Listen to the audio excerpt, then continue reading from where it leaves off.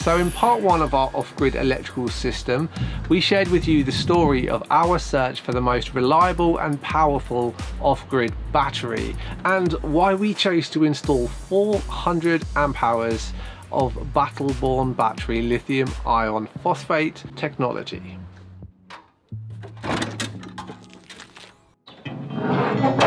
So now that we have 400 amp hours of battle-born battery, ultra clean and safe power for our off-grid studio, how the heck do we get energy back into the system? Well, we have 3 ways to recharge our batteries: on-grid, off-grid, and on the move.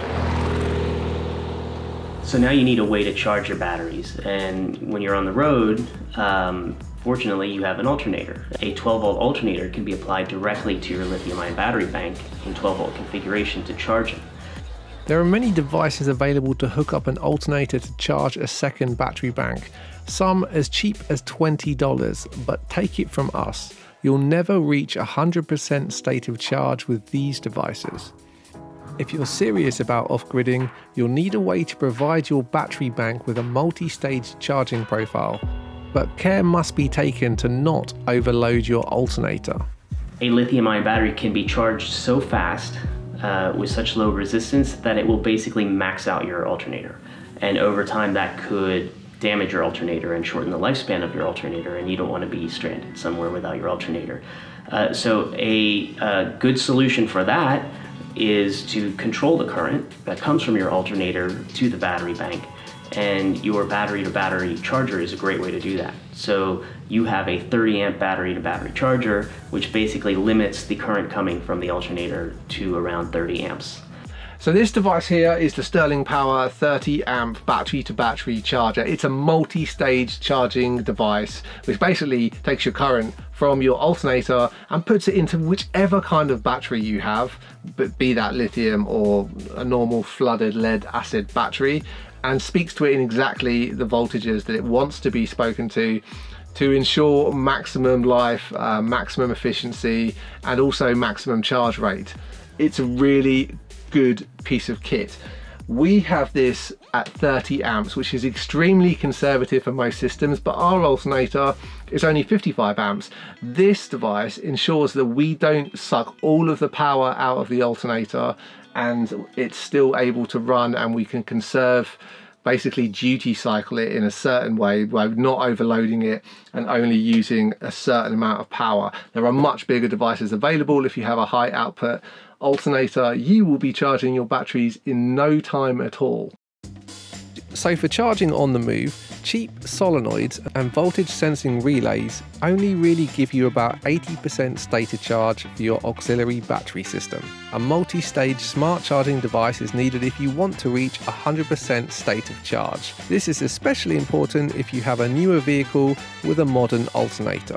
Care must be taken not to overload the alternator, particularly with fast charging batteries like lithium ion.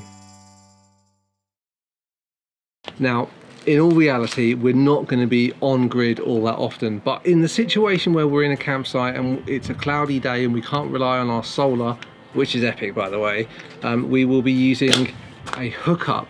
So this is designed to go into most UK campsites. They have this type of connection. It's IP44 rated, so it's waterproof. It's a 16 amp connection.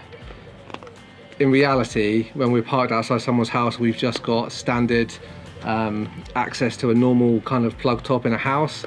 We'll be using this adapter which we made up. So this will go in here like so, and then we can plug into any house in the UK. If we're not in the UK, easy enough, we just undo this, change the plug top. I've got a European one which will see us for quite a lot of the journey, and then we can just get a local plug top wherever we are to plug into an electricity supply and run that into the combi up here. So from our 16 amp weatherproof socket on the outside of the van, the twin and earth cabling connects through to an RCBO breaker, and then onwards to this Sterling Power 40 amp global smart charger. The beauty about this device, the Sterling Power 40 amp ProCharge Ultra, is that it's a global charger. It will accept electricity from anywhere, any hertz, any frequency, any domestic voltage, and it will take that and convert it into a multi-stage charging profile for whatever type of battery you have, which is great for overlanders like us because we don't know what kind of electricity that we'll come across. And it basically takes that and keeps our batteries at 100% state of charge when we are on grid, when we're hooked up. It will even load detect, so if we happen to turn on any of our 12-volt systems, including our inverter, our fridge, any of our pumps, this thing will pick up the load and basically keep our batteries maintained at 100% state of charge at all times. So this is a really cheap and efficient way to have a permanent hookup system. I will say if you're running AC units or anything that is requiring more than 40 amps, you may want to look into a more hardcore AC hookup system. But for small vans and small rigs, this sort of thing is perfect.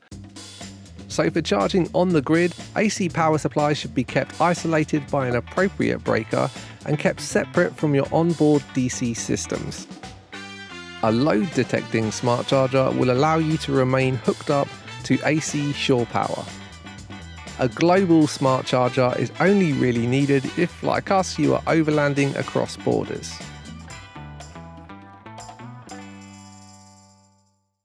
Now, that means we can charge on grid and we can charge when we're on the move, but what about charging off grid? When you're not driving, you can still charge your batteries using the sun. And of course, that's one of the huge benefits of lithium, is that they can be charged and recharged frequently and for a very long time.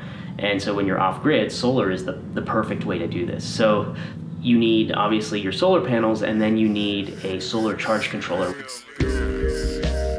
Due to the small size of our roof and our high power requirements for producing videos off-grid, we personally opted for rigid panels on the roof rather than the much more stealthy, semi-flexible panels. Our panels are heavier for sure, but they allow us to cover more surface area, and hopefully, at some point, we will be able to tilt them, which is particularly useful when you're travelling near extreme high and low latitudes, and also during winter months when the sun is lower in the sky.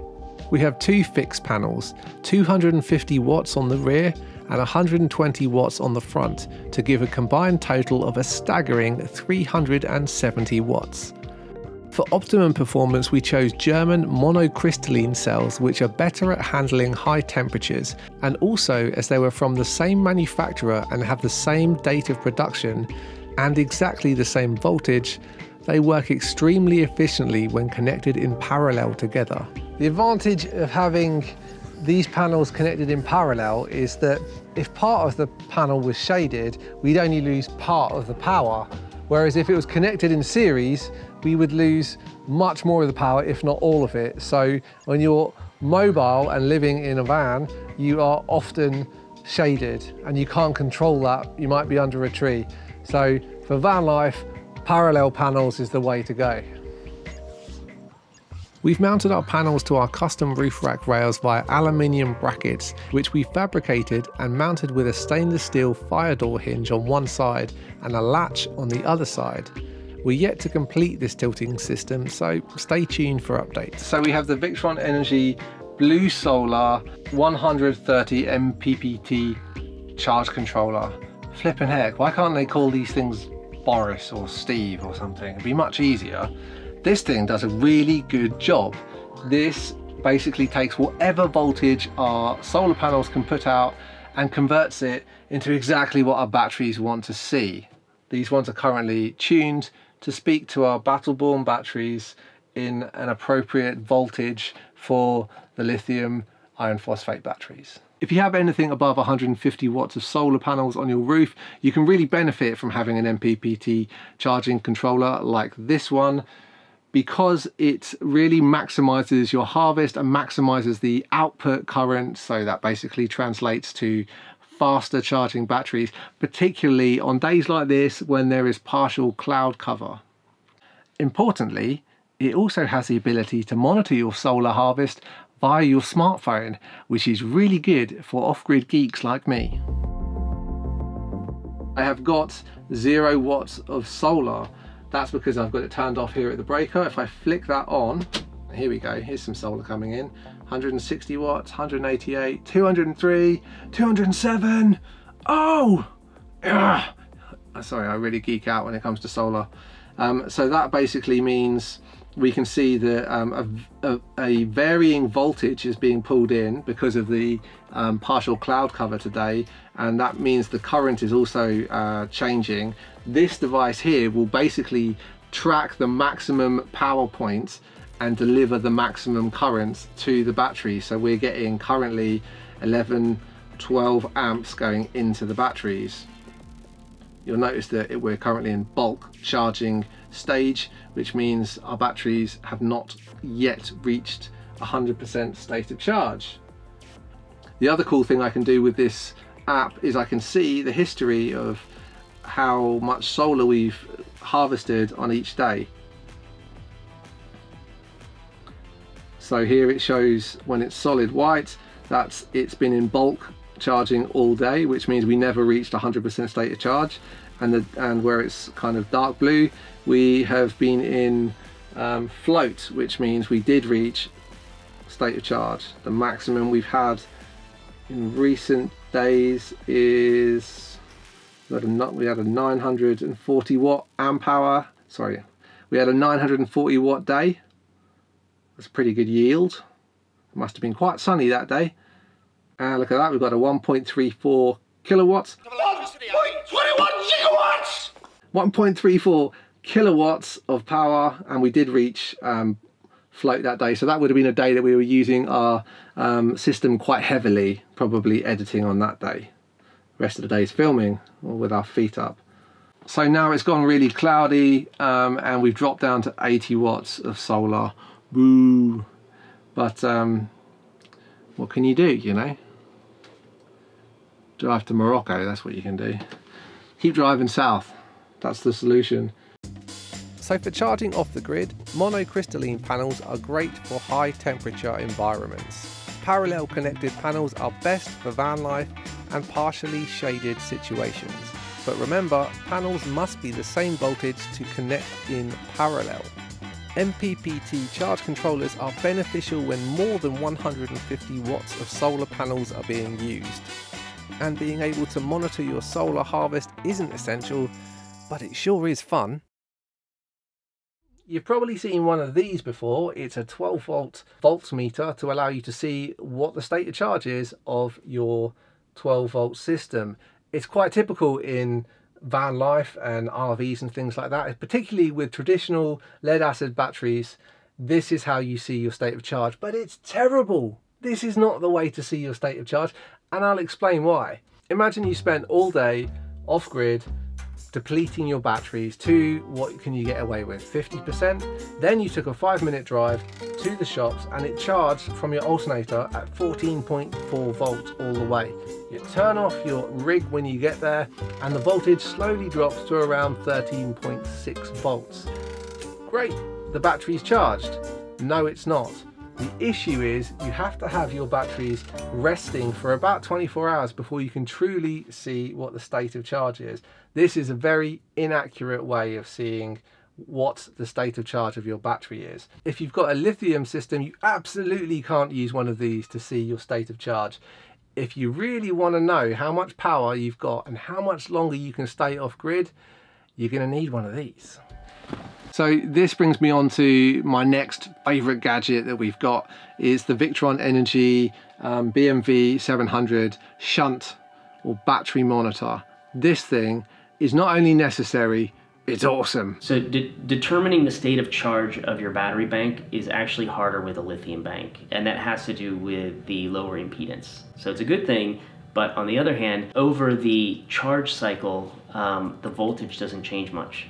So you're used to checking the state of charge just by checking the voltage of the battery bank, and that's not the case with your lithium batteries. Because of that, you need something a little bit more sophisticated to really get an accurate state of charge measurement. And what that means is you need a shunt which measures the current going into and out of the batteries all the time. So in your system, we apply the shunt on the negative battery terminal. We extract all of the current through that terminal, and it gets distributed to the other batteries, beforehand. And what that allows us to do is when you're charging, we measure the current going in. When you're discharging, we measure the current going out. And the Victron battery monitor that you guys have installed will basically keep track of all of that. You're counting electrons, basically. So rather than just measuring the voltage, you're actually directly measuring the amp hours going in and out. It's a much more accurate way of keeping track. You can measure the voltage and see, well, am I empty or full or halfway? But for a really accurate state of charge, you don't, not having to worry about relaxation or, letting the battery sit to equilibrate. A shunt-based monitor is important. Because we can monitor every single amp of energy that goes into our battery and comes out of our battery, we know exactly accurately the state of charge. That's really important when you've got a lot of investment in your off-grid system. You need to know what your state of charge is so that you're not overworking your system, and you know how long you can stay off-grid, basically. This system allows us to monitor exactly the state of charge. So right now we're at 99% state of charge. We are currently consuming 3.8 amps. Now, we were about 12 amps of consumption with all of the things that are charging currently. We've also got some solar coming in, but not enough solar to basically cover all of the debt that we've got on the system. So we are net minus 3.7 amps at the moment. It also tells us how many days we've got remaining at this current draw, so we could stay in for another 2 days, almost 3 days at this current rate. But we'll have better solar soon. This is going to fly up to 100% in no time at all. In fact, just while I'm talking, we've already gone into positive. The sun's improved, and now we're getting positive 24, 26, 27 watts of energy coming in from our solar. It's putting in extra power on top of what we're consuming with our devices charging. We can also see in the history what our deepest discharge was, which was 208 amp hours, which is roughly 50% of our system. And it tells us the last time since the full charge, which was about 30 minutes ago. Yeah, so now it says I've got positive 10 amps coming in. We have infinite time remaining at this current situation with the solar and the bright sun that's now coming in through the window. This is a really cool system. It's really good to be able to see what our actual state of charge is. This would be good even for people that don't have battle-born batteries like we do, but it's especially important if you do have a lithium-based system. So for monitoring your state of charge, it is important to know the true state of charge for anyone who is serious about off-gridding and anyone who wishes to protect their investment in their off-grid electrical system. A battery shunt is the best way to accurately know your state of charge. We've got to give a huge shout out to Battle-Born Batteries for not only completely relieving our battery anxiety, but also helping us put together this incredible off-grid system. We were blessed to have the opportunity to hang out with Dennis directly, and behind the business, he is on a mission to drive down the cost of energy storage for everyone, and that is pretty inspiring. On occasion during the summer, whilst we've been testing this system, we've woken to 100% fully charged batteries. All of our nighttime power consumption had been replenished by the morning sun before we'd even gotten out of bed. Amazingly, we never once worried about being out of power. The scale of our system may be overkill for some small van weekend warriors, but the base components are essentially the same no matter the size of the rig. We are extremely happy with this system. It has surpassed our wildest dreams and continues to perform incredibly. Also, I've got to give a shout out to my dad for his help behind the scenes, wiring this combi and making the finished studio look so darn professional. What a legend. Cheers, Dad. This is the system that we will use to create our travel series. Because of this system, we will now be able to go off-grid, far off the beaten track, and produce and edit our videos on site from anywhere in the planet. And that means that we will be able to share the experience with you of traveling around the world in this combi and basically bring you with us on the adventure. I hope you enjoyed geeking out with me, guys. I've linked all of the equipment that we've been using down below, and also a link to the diagram of our system and our guide to off-grid electrical systems, which might be of interest to you if you're just getting into all of this. Also, check out our build series if you want to see how our studio came together. Otherwise, we'll see you in the next one when we hit the road.